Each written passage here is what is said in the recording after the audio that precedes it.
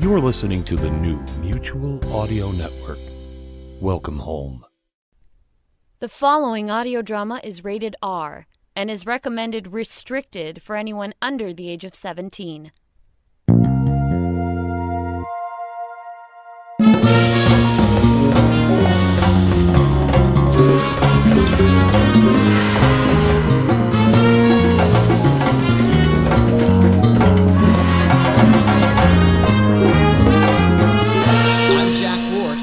Listening to the world's largest, longest-running showcase of modern audio drama. I'm here with Mr. David Alt, of course, with another packed show. Yes, hello Jack, and welcome everyone. This week our feature is Confessions of a New Grad. When Brooklyn Winters graduates from universities, she thinks that her adult life will just kind of figure itself out. Spoiler alert, this doesn't happen. 6 weeks after graduation, she has no job, no money, and is frantically calling her best friend to come and rescue her from the basement suite she has unwisely moved into with her dud of a boyfriend. Created by Greta Craig, our Canadian Podcast Awards nominee double feature begins with chapters 1 and 2, Graduation and the Basement, all right here on Masonic Society. You're listening to Confessions of a New Grad. Chapter 1. Graduation.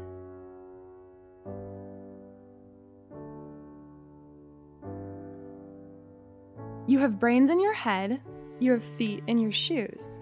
You can steer yourself any direction you choose.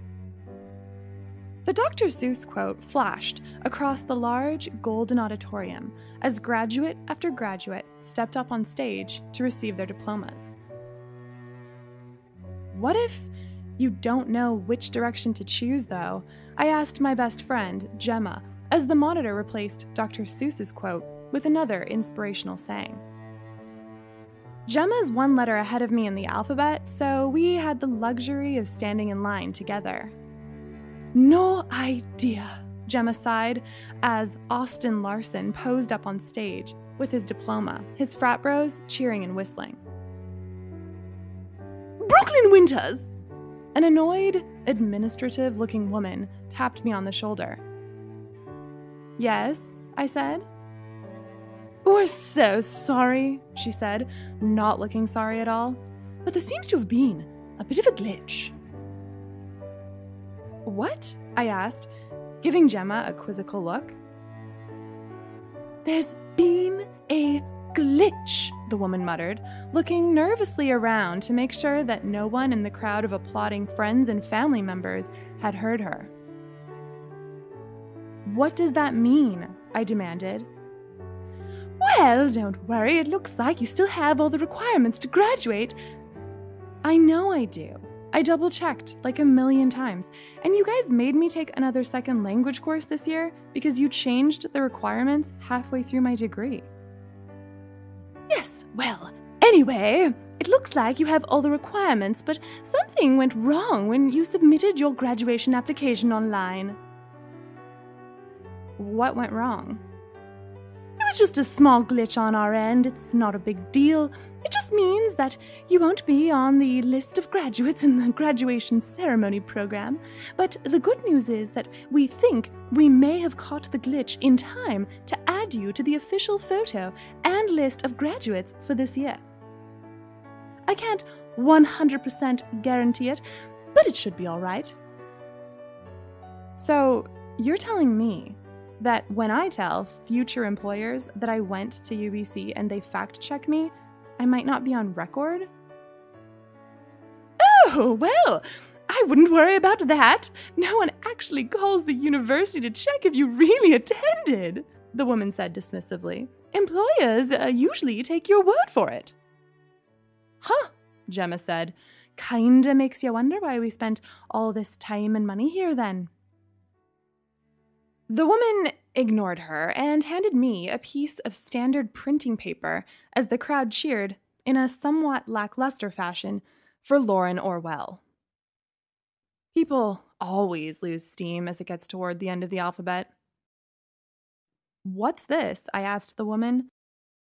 Well, we weren't able to print out your diploma, she said, so I need you to write your full name and degree on here so that the head of faculty knows what to announce to the audience. I don't get a diploma? I asked. Keep your voice down, the woman hissed. And yes, of course, you'll get a diploma. This is just for the ceremony. Now, please, write down your info. I have a lot to do today. Sorry to inconvenience you, I said, taking her pen and trying to write out my information against my hand. The paper ripped. The woman exasperatedly gave me another piece and her clipboard. I wrote my name, Bachelor of Arts in English Literature, and Bachelor of Education on the paper. Thank you, the woman said. Now, after you shake hands with the head of faculty, he will give you 2 diplomas. They'll be empty inside, of course, but you can still hold up the outside of them for your photo. The university will mail you your real diplomas in a few weeks. Now, go enjoy your graduation day and don't worry about your diploma. It's only a piece of paper anyway. She shuffled off down the line, presumably to tell another student that they had been affected by the glitch. You'd think that she, of all people, wouldn't go around informing us that we'd just wasted years of our lives on a pointless paper chase, Gemma said, thoughtfully, taking a huge swig from a coffee mug that she was holding. You'd think, I said, readjusting my cap. Cheer up, she said, passing me her coffee mug. We did it. I smiled and then gagged as I took a sip of her coffee. What is this? Whiskey, she admitted. Dude, it's 11 a.m., and since when do you drink whiskey? Since I'm graduating with a visual arts degree and have no idea what the fuck I'm going to do with my life, she lamented. Fair, I said, taking a large swig and grimacing. We are so screwed, Gemma said. We laughed at the irresponsibility of our past selves, at our situation, at the fact that this hard-earned moment was not remotely as sweet or climactic as we had thought it would be. I wondered what was wrong with me as I watched student after student get their diploma and shake hands with the dean. I should be proud that I was graduating from university and grateful that I had parents who had been supportive and financially stable enough to help me pay for it. I should be relieved that I had decided to go back for an extra year and get a teaching degree so that I would actually be employable after graduation. So, why had the speech that the valedictorian had made about this being an exciting new beginning fallen so flat? Was it because I knew that all the friends and fun I'd had over the past 5 years were about to disintegrate into early mornings and late nights at a stressful job I was going to hate, if I was one of the lucky ones to even get a job? Gemma Wilding, the head of faculty called, and Gemma walked up the short flight of steps onto the stage. She had wisely chosen to wear flats and showed no signs of the wobbliness that I did. Her thick brown mane of tight ringlets was pulled effortlessly back from her face. She looked beautiful until she stepped into the middle of the stage for her photo, crumpled her face into her neck to create several double chins, and stuck out her tongue. A loud "ha" sounded from the crowd. I looked out to see my 2 brothers and Gemma's one laughing appreciatively. Gemma's mother had her face in her hands in dismay, and her father was trying to fix a problem with his camera. My parents were seated in the row behind them.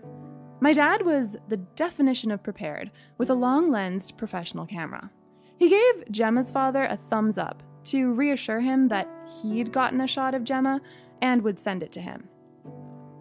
My mom was seated next to my dad, crying tears of joy into her shawl. She looked very pretty and waved at me, mouthing, "I love you," as Gemma shook hands with the dean. I smiled back at her, holding back a sudden desire to cry. I knew this day wasn't easy for her. My dad and her had broken up a year ago, and this was the first time they'd seen each other since then. It was weird seeing them seated next to my brothers now, like the family they no longer were.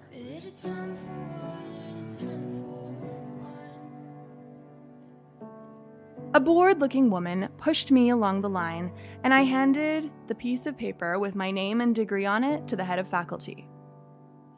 He was dressed in what I can only describe as wizarding robes and beamed at me.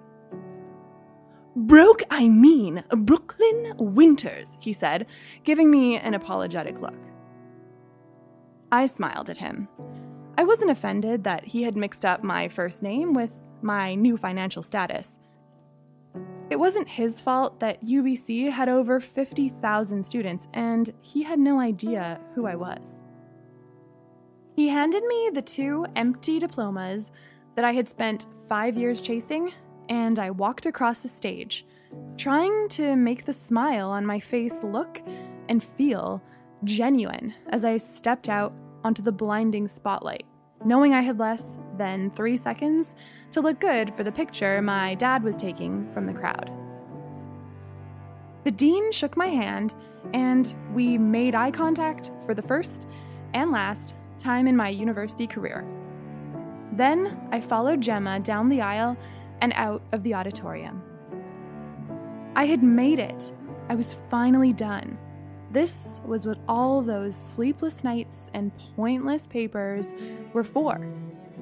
This was supposed to be that moment where everything fell together. So why did my diploma cases, which to all intents and purposes looked the same as the one that held Gemma's with their embossed blue and gold UBC seal, feel so flimsy in my slightly sweaty hands?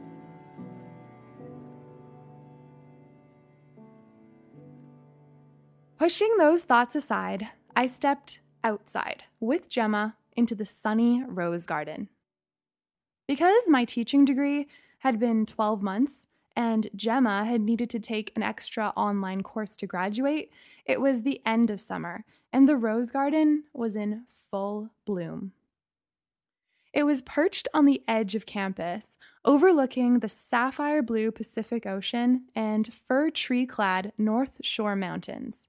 It was a gorgeous place, and I had run down the winding road past the rose garden and down to Spanish Banks Beach below countless times in my 5 years here. The music inside the Chan Center stopped as the ceremony ended, and friends and family members made their way outside to congratulate the graduates in the garden and take photos. A tanned, stocky guy with windswept black hair rushed over and smothered me in a hug. This was my boyfriend, Tyler, and I should have been happy to see him. "I'm glad I found you. I couldn't get a seat with your family, so I had to stand at the back." He handed me a pale pink bouquet of flowers and a card. "Thanks, Ty," I said. "What do you think of the card?" he asked eagerly. It looked like one of those grotesquely exaggerated portraits tourists can pay for on the streets of some city or other, except that it wasn't as good. It depicted a blonde girl wearing a graduation cap and a rather stale smile. I assumed the girl was supposed to be me and couldn't help feeling a little offended by the beakiness of her nose. Her eyes were a dull, blackish gray, which made me wonder if Tyler had ever even noticed that mine were actually green, and her hair was a shocking platinum blonde. My real hair is more of a copper and cherry blend of auburn. The summer had left me with a few bright streaks of gold, but nothing close to the highlighter yellow color that Tyler had used. Maybe his version was aspirational.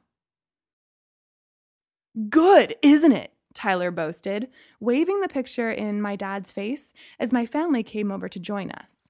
Can you believe I've never had any formal art training? Shocking, my dad muttered, sarcastically, his eyes narrowing at the sight of the girl's double Ds, which were the focal point of the picture. In fairness to Tyler, this was probably the most accurate part of his drawing, but it was a little disconcerting that this was the only part of me he'd bothered to get right. Let's get a picture, Tyler cried, oblivious to the death stares my brothers were now giving him and pulling me toward a picturesque spot in front of some blushing rose bushes.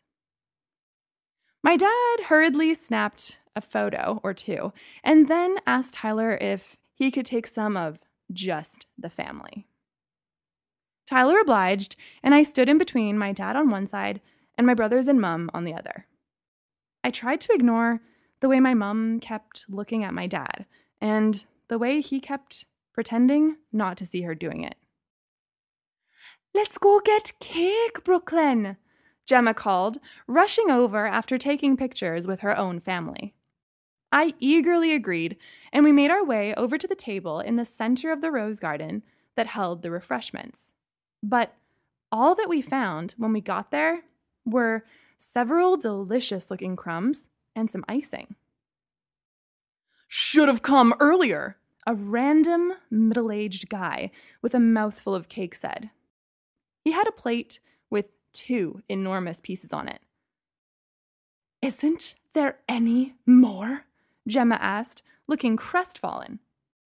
"Nope, they said I got the last 2 pieces," the man laughed triumphantly. "Who are you?" I asked. "Oh, my niece, once removed, is graduating today," he said, gesturing vaguely at a large group of people surrounding a brunette girl posing for photos. "Any chance you want to give us those 2 pieces you have there?" Gemma asked. "Ha! No way! It's way too good." "But," Gemma began. "First come, first serve," the man shouted over her and disappeared into the crowd. "How pathetic would it be if I licked the plate?" Gemma whispered. I opened my mouth to answer, but was interrupted by a hand wrapping around my waist. I recoiled, thinking it would be Tyler, but as I turned, I came face to face with a tall, tanned, Greek godlike guy. "Oh, hey, Apollo." Gemma hastily wiped the finger full of icing she had been about to put in her mouth onto the tablecloth. "Hey," he smiled. "Congratulations." "Thanks," I said. "What are you doing here? I thought you graduated like 2 years ago?" "The Faculty of Engineering is doing a panel for some of the new engineers about career options, and they asked me to come speak," he explained. "Then I saw you and thought I'd come say hey." "Oh, well, hi," I said, wondering how it was possible for someone's eyes to look like literal liquid gold. "Hi," he smiled. We looked at each other for a long moment. "Brooklyn!" Tyler was calling from a little ways through the crowd. "Your grandma's here and she wants a photo." "Okay," I called back, feeling jumpy. "Well, bye," I said to Apollo. "I'll text you later," he said. "Have fun." I chose to ignore the knowing smirk that passed over Gemma's face as we made our way back to our families. My other 2 best friends, Bree and Lana, were there now. They hadn't been able to attend the ceremony because each graduate only got 3 tickets, but they had brought flowers and congratulations all the same. I posed for yet more photos, trying to soak in this moment of accomplishment and not ask myself the burning question that was corroding my insides. What next?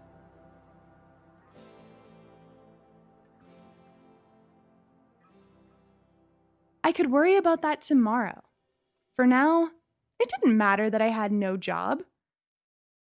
It didn't matter that my lease would be up in less than a month, and I had no plans or financial means of finding a new place to live. It didn't matter that my boyfriend's hand on my waist was inexplicably pissing me off. All that mattered was this moment. Everything else would figure itself out. Wouldn't it?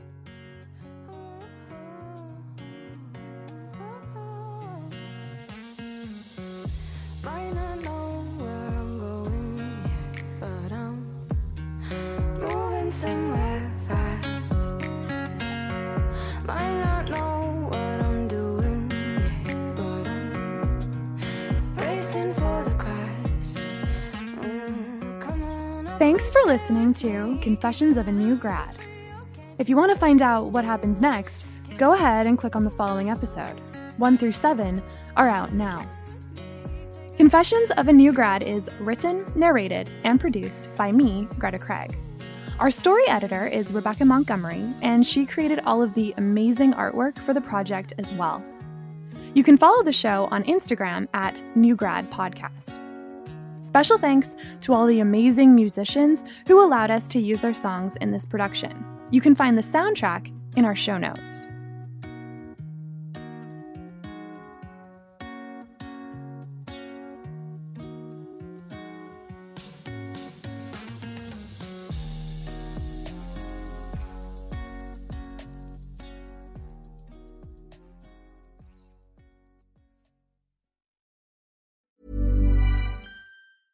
You go to the movies to escape. And McCall can help audiences 9 seconds to escape. People connect with him, getting justice for the everyday person. This Equalizer is much more personal. McCall had gotten addicted to unnecessary violence, and there are consequences. I can take anything I want. I still damage the odd fellow here and there, use some various utensils when necessary. The Equalizer 3 in theaters September 1st. You're listening to Confessions of a New Grad. This podcast is an ongoing story, so I'd recommend listening to the previous episodes before starting this one. Chapter 2: The Basement.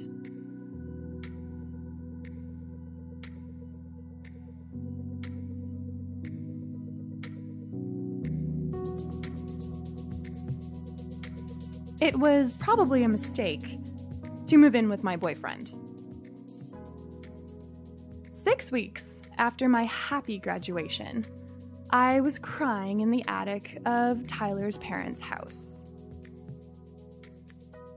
I looked out over the top of the stairs, wondering if Tyler would come up them and we would continue arguing, but he didn't.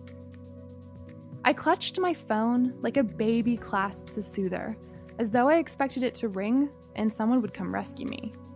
It didn't make a sound. I tried to decide what to do, but couldn't. My mind felt scrambled. I didn't know how to make decisions right now, and I hadn't been able to make good ones for a while. I looked into the mirrored doors of the closet in the corner, unsurprised to see that I had raccoon eyes from the mascara I had cried off. The dark black clashed horribly with my skin, which was as colorless as the cloudy sky outside. Even my freckles had disappeared. How did I get here? I still can't explain how I ended up moving in with Tyler. I can tell you what happened, but I can't justify why I decided to live with him when I had no desire to do so. All I can say is that it kind of just happened. In the month leading up to my graduation, I had assumed that the question mark, which was my life, would just kind of answer itself. It sounds dumb, I know, and the closer it got to graduation day, the further I fell from having anything that resembled a plan. During my last year of school, when I had gone back for a year to get a teaching degree, because the English Lit degree I had obtained my bachelor's in wasn't exactly opening up doors, my dad had invited me to come live in Thailand with him for a few months after graduation while I figured things out. Moving back home wasn't exactly uncommon at that moment in my circle of friends. The difference was that all of my friends' parents lived in North or West Vancouver, while mine had been living in Singapore, where I had grown up, until recently relocating to Thailand. A little over a year ago, they had unexpectedly broken up, and my mom had moved back to Calgary to be close to my brothers and her family. We were technically from Calgary, but as I had never really lived there, I was always reluctant to call it home. What would I do in Thailand? I asked my dad, wanting him to just give me a purpose so badly. Well, why don't you write? He suggested. You've always wanted to have time to write a book. That was what I wanted. It was the only thing that I wanted. It was why teaching wasn't going so well. It wasn't that I disliked teaching. In fact, I felt guilty for not being more excited to be a teacher because it was objectively a pretty great job. It was just that I wanted more. Well, not more, because I didn't think that teaching wasn't enough. I had so much respect for the teachers I'd met and all that they did. It was more like I wanted something different. Something that was right for me. I wanted to be a storyteller, and telling brief little anecdotes to a group of teenagers who were essentially forced to listen to me wasn't enough. Going to Thailand could have been a dream. I mean, how many aspiring authors have the opportunity to do something like that? I knew I'd have to get a paying job after a few months and enter this real world that people kept sarcastically welcoming me to. But Thailand would be an opportunity to give plan A for my life, writing, a real shot before settling for plan B. So I decided I would do it. I would go to Thailand for 4 months, write my book, and then come back to Vancouver to get a teaching job while I tried to get it published. I convinced myself that it made more sense to be in North America during the publishing phase anyway, but the main reason I would be coming back was so that I could be in this city that I love, which was the closest thing to a home I'd ever had, and because of Tyler. I thought it was the perfect plan, a way for me to try to make my dreams come true, but still have a grip on reality.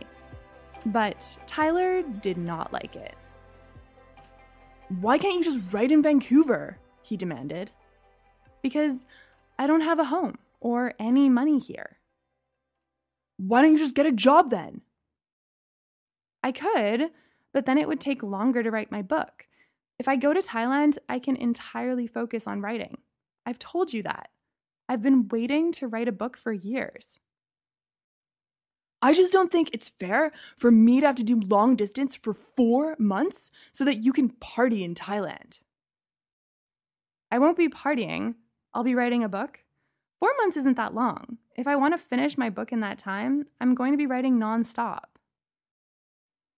Why don't you just apply for jobs at the Vancouver School Board? I'm sure you could at least get a subbing gig. Because I want to be a writer, Tyler?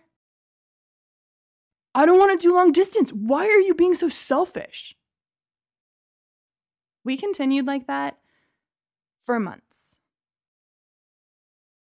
Brooklyn, I know you love Tyler, my mom would say when I would call her in tears, wondering what I should do. But you have to do what's right for you. I don't know what's right for me, though. I have to choose between my ambition and my boyfriend. I think you do know, she would say, softly. What? I would ask her.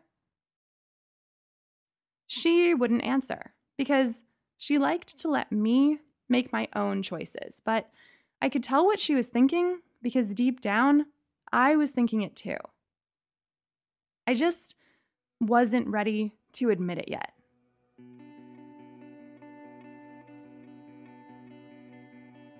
And so, the months leading up to my graduation dwindled into weeks. And I would tell my mom and dad that I was going to break up with Tyler, not because I wanted to, but because he was leaving me no choice. And then I would try to tell Tyler this, and he would tell me I was being selfish and convince me that I could have both, that I could stay in Vancouver and be with him and also write my book.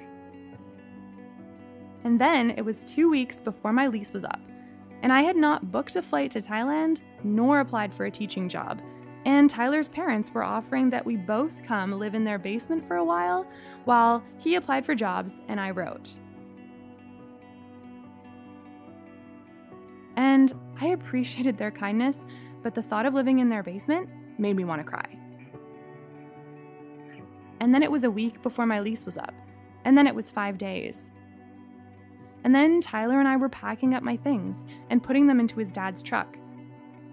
And I was ignoring the horrified looks on my parents' and brother's faces as I told them what I had decided to do. And they were trying, diplomatically, to convince me to change my mind. And then I was lying there on Tyler's bed, which was propped on a 30-degree angle because he had been having digestive problems, and this apparently helped, even though it meant that I spent my nights feeling like I was falling off the face of the earth. And then there I was, living with my boyfriend in his parents' basement, and Tyler was happy for about a week, until he began to hate me because I could get a job and he couldn't get any kind of work at all. And I began to hate him because I had given up Thailand for him, and I felt trapped and uncomfortable in his house, and the little amount of savings I had was draining away. And then we started fighting all the time. And tonight had been the biggest fight of all, and I had gone up to the attic because I hadn't wanted his parents to hear us again, because even though we didn't scream or yell, they knew something was wrong. And now I was staring at my phone, wishing someone would call me and tell me what to do, because my life had gone to shit, and I didn't know how. If I was really so smart and confident, I had let this happen.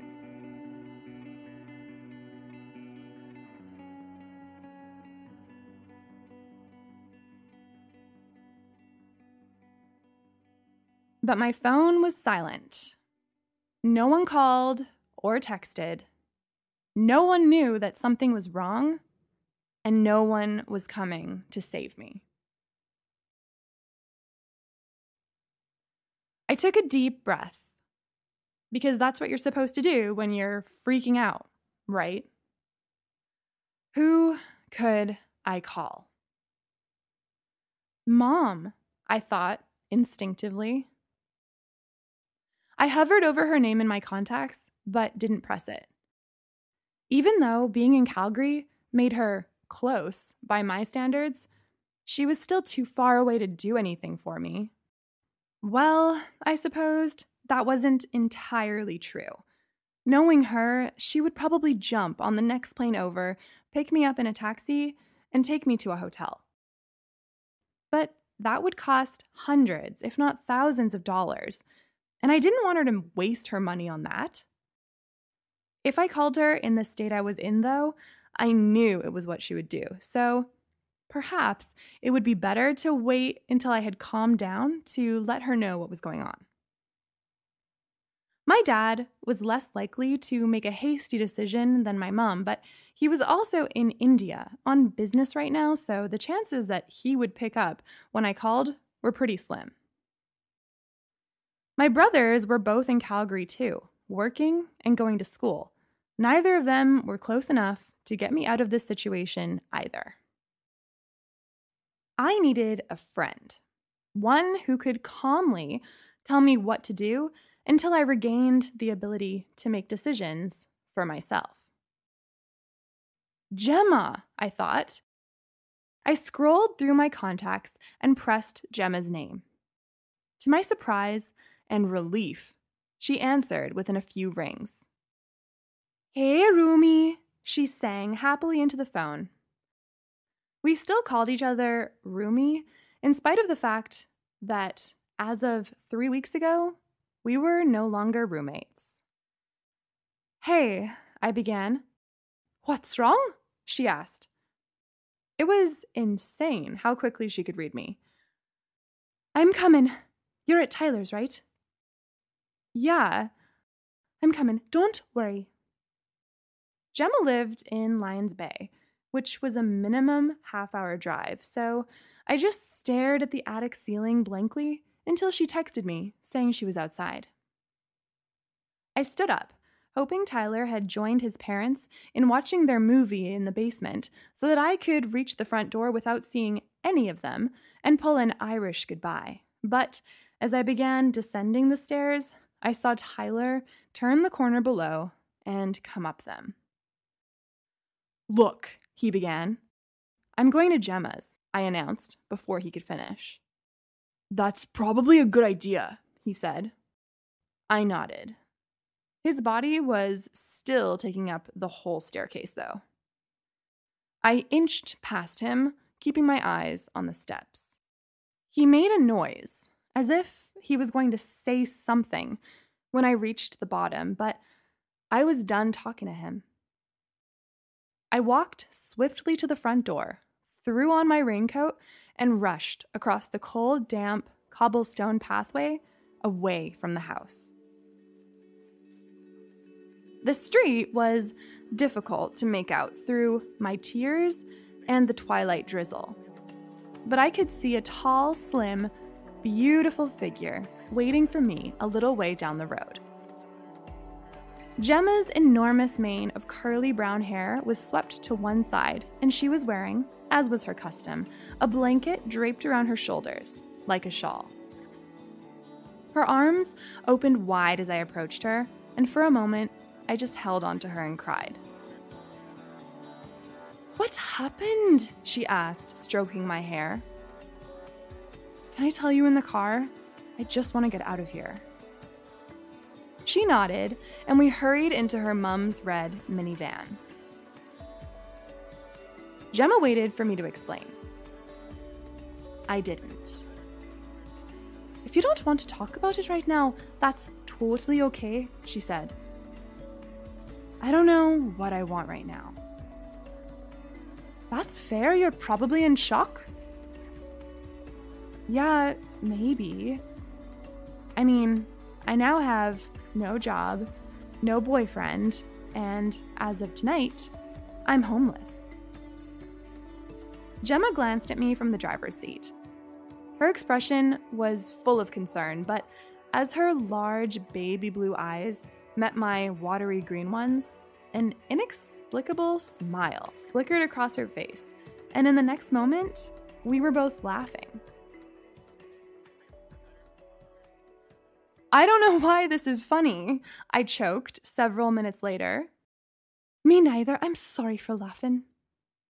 "It feels better than crying about it." "You'll probably be sad for a while, and that's totally normal," Gemma said bracingly. "I definitely feel something," I mused as I looked out the gray, rain-flecked window. "It's just not sadness." "What is it then?" "Relief, maybe? I know I told you that everything was great between Tyler and I, but I actually really hated living there." "Yeah, I knew that," she admitted, "but I'm glad you figured it out sooner rather than later. How long were you living with him for?" "Not even 3 weeks." "Right. Do I need to egg his house?" No, I laughed. Jem, you know I appreciate the love, but you can't do that every time a guy makes me cry. Why not? She asked. It wasn't as though the last one didn't deserve it. I smiled, remembering what had happened.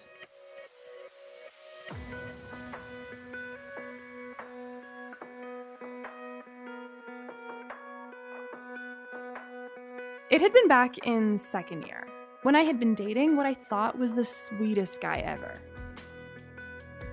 His name was John, and we'd randomly made out at parties on and off since first year, but never actually spoken until third year when he'd finally gotten up the courage to ask me out. All of his friends had told me at one point or another throughout the years that John was really into me, but was painfully shy, so they were excited when we finally got together. We had a great time together. He would make me food and text me all the time, and was smart and funny and fun to be around. I took things slow with him because I told him that I didn't want to sleep with him unless I felt secure in the relationship. So he had done all the right things to make me feel secure. I never officially heard him call me his girlfriend, but I figured that since we were going on dates, texting and hanging out all the time, that we were a thing. This was a mistake, and I learned that lesson the hard way. Eventually, we slept together, which only made me like him more. And then things got weird. He became a little distant until one night while I was out at the Pit, the local dive bar at UBC, I saw him on the dance floor, in spite of the fact that he had texted me saying he wouldn't be going out that night. Unperturbed, I made my way over to him to say hello, but then I saw that a slender girl with bright pink hair was hanging onto his arm. And then he pulled her into him and kissed her. Gemma, Lana, and Bree, who had been dancing with me, saw the whole thing, and Lana and Bree had to restrain Gemma from making her way over to John and the girl and punching him in the face. They had instead taken me home, but not before we saw John leaving with the girl with the bright pink hair. Gemma, Lana, and Bree snuggled up to me while I cried on my bed. They tried to make me feel better by telling me that I didn't deserve what had happened, that I would find someone better, etc. But in that moment, I felt pretty pathetic. I was hurt that he was hooking up with someone else, but also felt like I couldn't be mad at him because I now realized he'd never asked me to be his girlfriend. This made me feel stupid and crazy on top of everything else. "You're neither stupid nor crazy," Gemma shouted, returning to her previous rage. "You told him you weren't going to sleep with him unless things were exclusive, and he told you they were. You guys have been inseparable for like 3 months. Just because he didn't ask you to be his girlfriend, that doesn't mean that all that other stuff didn't happen, or that you don't have a right to be upset." "She's right, Brooklyn. You were way out of John's league anyway," Lana said. "Let's make a midnight snack. That always makes me feel better." "We have no food," Bree pointed out. "What? That can't be true." "It is. Remember earlier tonight when I told you guys we had to go grocery shopping? I wasn't kidding." "But there wasn't enough time to get groceries and also stop at the liquor store," Gemma said. "And it was pit night, so we couldn't very well not have liquor, could we?" "Exactly what you all said at the time," Bree shrugged. "Which is fine, but we seriously have nothing in the house. Not even a packet of instant noodles." "I've got eggs," Lana leapt up triumphantly. "I'll go make them."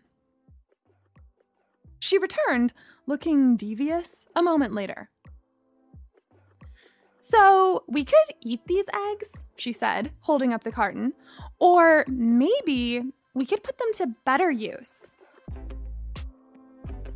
Oh, fabulous! Gemma scrambled off the bed. Give me 10. I can't wait to pelt them against John's bedroom window.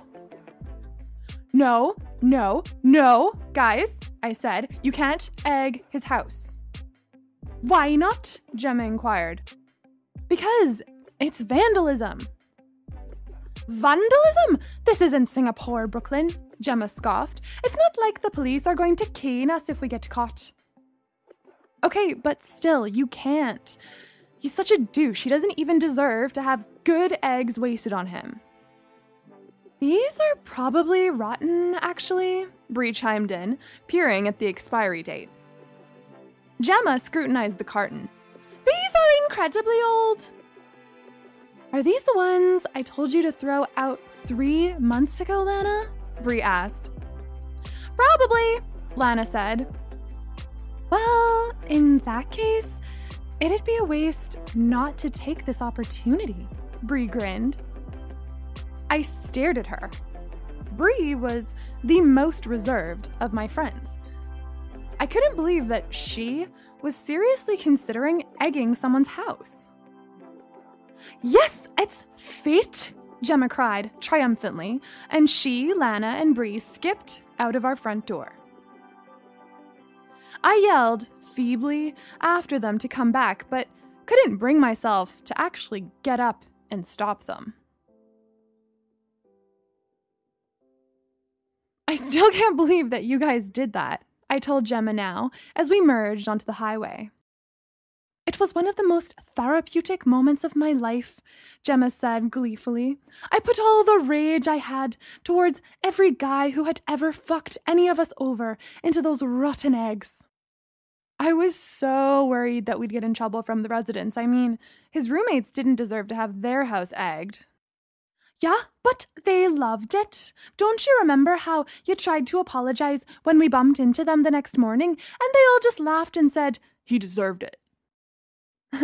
Yeah, it was really cold that night, and the eggs froze onto the front of the house.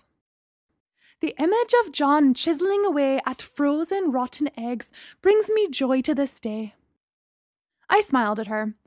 It was strange how a night that had once been so painful was now a source of comfort. But anyway, Gemma said, just say the word if you want me to round up Bree and Lana for Revenge of the House Eggers Part 2. I grinned. I knew she was joking. At least, I was pretty sure she was. We were older now, and couldn't go around egging guys' houses anymore, but it made me feel better all the same. So, have you asked Apollo out yet? Tyler and I haven't even officially broken up, I laughed. Oh, her shoulders slumped. But good to know where you stand on that. Sorry, I just kind of assumed you guys broke up tonight. No, we just had this huge fight, and then I called you and left. Ah, she said. Silence passed over us again.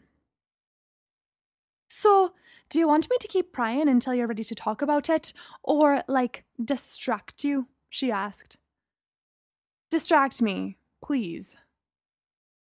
Gemma drummed her fingers on the steering wheel, as though deliberating something, and then burst out, I hooked up with Austin Larson 2 weeks ago. Who? You know, that douchey frat bro we're always seeing at parties talking about how he's going to create a revolutionary new dating app. Oh, wow, you hooked up with that guy? Please don't judge me, Brooklyn. You couldn't possibly be more disgusted with me than I am with myself. I'm not judging. He's hot. Gemma gave me a disdainful look. Looks aren't everything, Brooklyn. Yeah, I said. I guess he's not really your type personality-wise. He's not my type at all. He's the antithesis of me. I laughed. Austin did represent a lot of the things that Gemma despised. In addition to being in a frat, he was notorious for hooking up with sorority girls and never calling them back. Gemma and I knew this because we had come face to face with several of his exes crying drunkenly in bathrooms at parties over the years. So, how did this hookup even happen? Oh, it was that night at the Copper Tank after you, Lana, and Bree left. I was just feeling so overwhelmed about not knowing what the fuck I was doing with my life. And then you all left to go live happily ever after with your boyfriends. Trust me, I definitely wasn't living happily ever after. Well, I thought you were. Anyway, the people who were still there were kind of lame, so I went to go get my coat, and Austin came over and said something along the lines of, "Hey, Gemma." And the next thing I knew, I was hooking up with him on a top bunk in Kappa Sigma. Wait, he still lives in the frat house? I thought he graduated with us. Gemma rolled her eyes. Apparently, he's staying there for a few months until he can find an apartment. He kept going on about how cheap it was, as if he thought he'd scored some incredible bargain. And I was like, dude, it smells like feet and fried chicken, and there's another guy on the bunk below us listening to everything we do.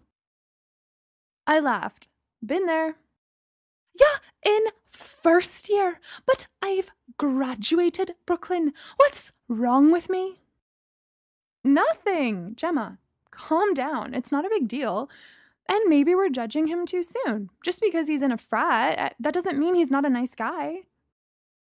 Oh, but he's such a bro.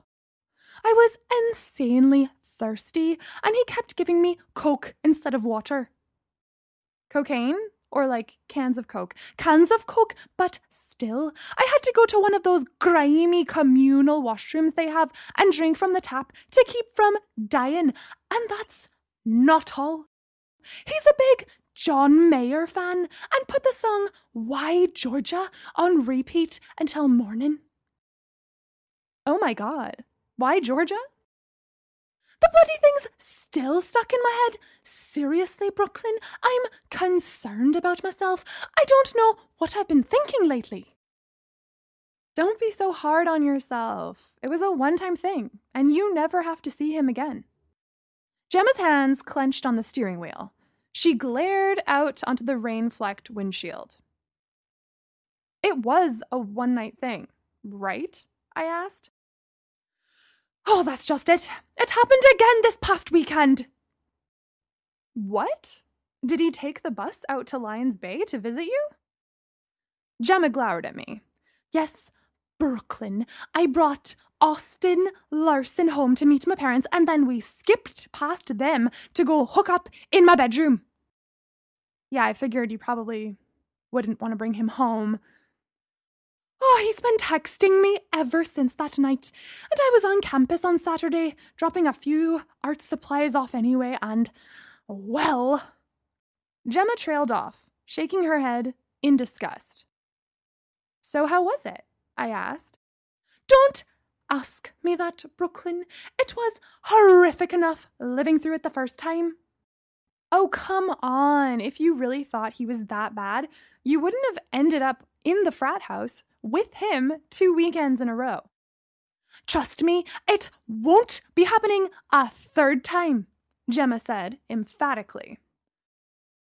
Her phone, which was in her cup holder, buzzed at that moment, and a text from a contact labeled "Never Again" in all caps flashed across the screen. Never again? Is that Austin? I asked, snatching the phone up before she could stop me. The message said, I can't stop thinking about you. How's your week going? Aw, Gem, I think he likes you. Well, I don't like him, she said, forcefully, snatching her phone out of my hand and throwing it onto the back seat. Even so, I thought I might have seen the faintest shadow of a smile flicker across her face. Remember when we knew, staying up all night, thinking where we go to feel alright. I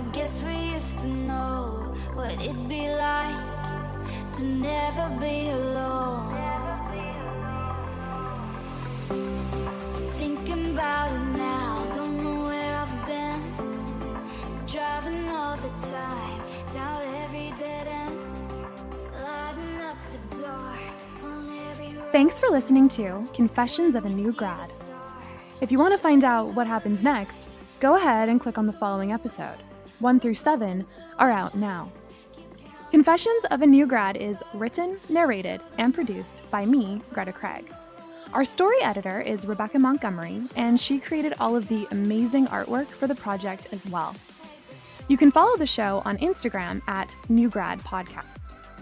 Special thanks to all the amazing musicians who allowed us to use their songs in this production. You can find the soundtrack in our show notes. And that's this week's show. Please check for show notes for Confession of a New Grad at sonicsociety.org. Send us an email at sonicsociety@gmail.com or contact us through the Facebook groups or Twitter or X or whatever it's called now. Who knows? It may be changed by the time this airs. It's very true. No idea.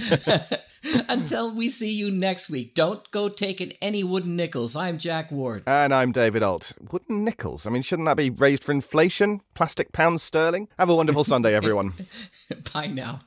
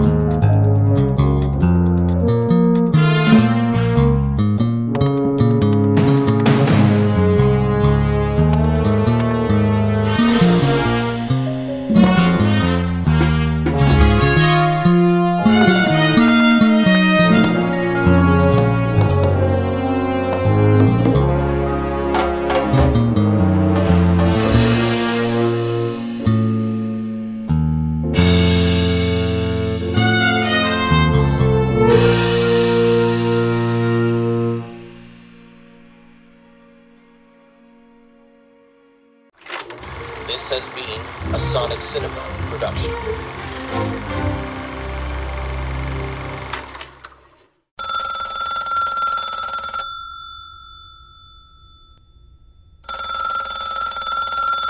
You can listen to classical and brand new audio dramas through the Mutual Audio Network. Subscribe through Apple Podcasts, Stitcher, Google Play, Spotify, or iHeartRadio today. There's 8 different podcasts, one for each day of the week and genre, and the Mutual Audio Network broadcast feed so you don't miss a day of your favorite shows. Subscribe to Mutual Audio tonight. Good night.